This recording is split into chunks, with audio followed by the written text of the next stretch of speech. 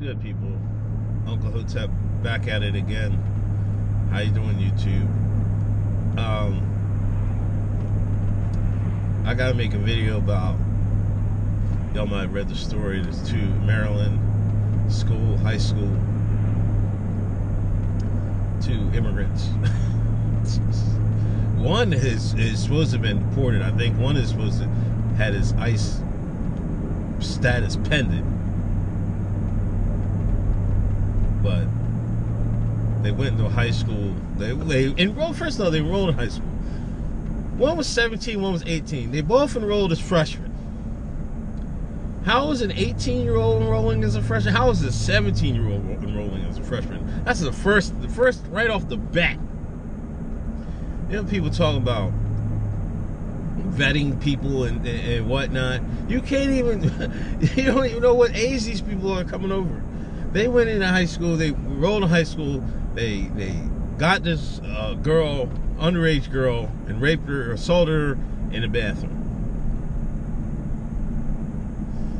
This is what you people, you white liberals, you black cucks, well, are saying should do. Just come on over because they need a better life.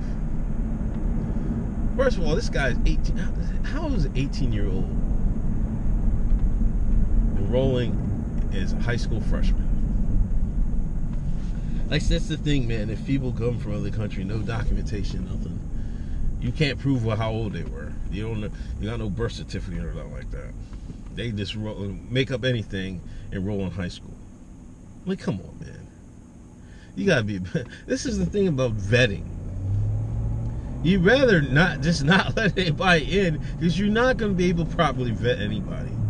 This goes for the immigration ban. This goes for the wall on the southern border.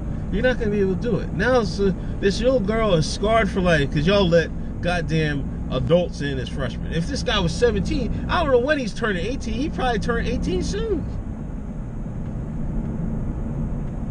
You know what I mean? What if he turns 18 in like June? You're letting or May or whatever. Letting these guys roll as freshmen in high school? Unbelievable, man.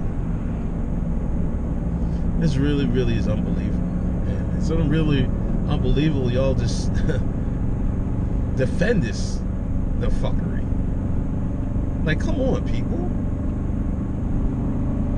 Like, stop it. I don't even know what to say. Like, imagine how many other. Like, these people got caught because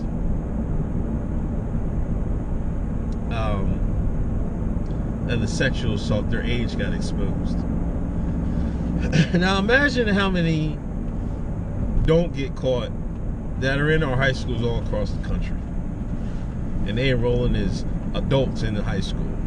Like, this boggles my mind, man. This is incredible. And like, people don't see that immigration was the main reason the Democrats lost this election, and why they're going to continue to lose elections. Like, 26% want a wall, 13% want people deported as soon as possible. That's nearly 40% see immigration as a primary issue. As either build a wall is to stop the immigration, because you're stopping it with the wall and you're deporting. You know what I'm saying? You have to have a border, because they're just going to come right back over. You talk about this catch and release. They're going to get the smuggler to bring them right back over. If it's so easy for the smugglers to get over here. Unbelievable, man. How you letting I'm still stuck on the 18-year-old as a freshman.